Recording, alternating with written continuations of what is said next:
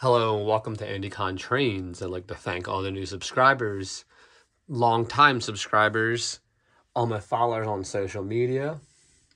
You could follow me on Instagram and Facebook as AndyCon Trains as well. This is just a quick update on the storage boxes. So I showed in a previous video, I bought a whole pack of these. I can store freight cars under layout, unit trains, like 20 Conner Hopper cars don't need to be on the shelf, so they go in these boxes. So I bought some 1-inch foam from Amazon. It's a little tricky to cut. I use like a large kitchen knife. It's probably a better way, but it works for now. So I'm not going to transport these outside my basement, really, ever, but easy way to store my passenger trains. I have a whole shelf just for passenger train boxes. I have some new stuff that's not out of the box yet regarding passenger equipment, but just figured easy solution for some car storage. You can use hot glue or foam glue.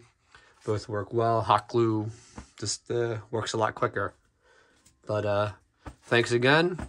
Hope this is helpful. Like I said, be sure to follow my Instagram and Facebook. Shoot me a message. Leave a comment if there's anything you want to see more of. I'll have another layout update hopefully this weekend.